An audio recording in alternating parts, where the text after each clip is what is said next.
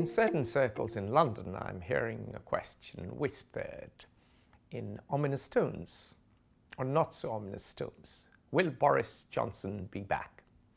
Now, you'd assume Boris has been buried 6 feet under, and there is no chance of resuscitation. There will be no coming back from the dead and an Easter like Jesus Christ.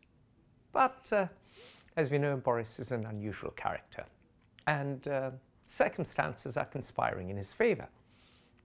Liz Truss, his successor, announced a set of financial measures. It's not officially a budget, but it's de facto a budget. And her loyal chancellor saddled up and rode beside her. When the going got rough, Liz decided to chop his head and offer it as an offering to the gods.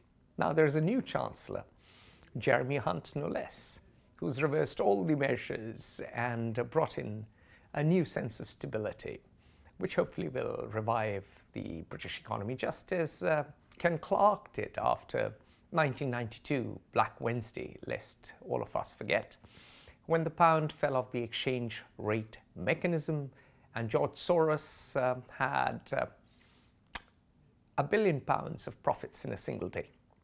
Now, to the point.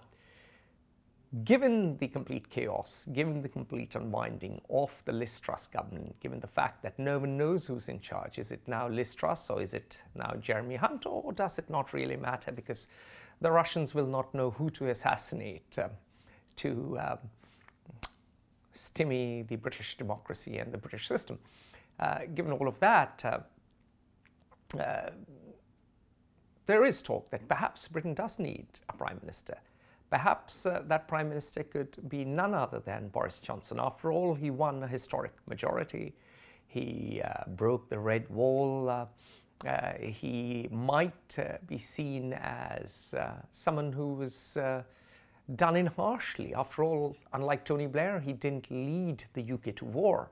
He didn't lie about weapons of mass destruction. Unlike Liz Truss, he didn't implode the economy. So the poor chap has been done in for a few parties, and hey-ho, there we go. Boris does enjoy a party or two, and he is a charismatic, brilliant and effective leader. So the argument goes. Now, if that argument holds, and it might hold in the Shires, and it might hold for many Tory voters, then what he said in his last speech, hasta la vista, for now, baby, might well be true. Big Boris, the big beast, the new big beast, might well be back.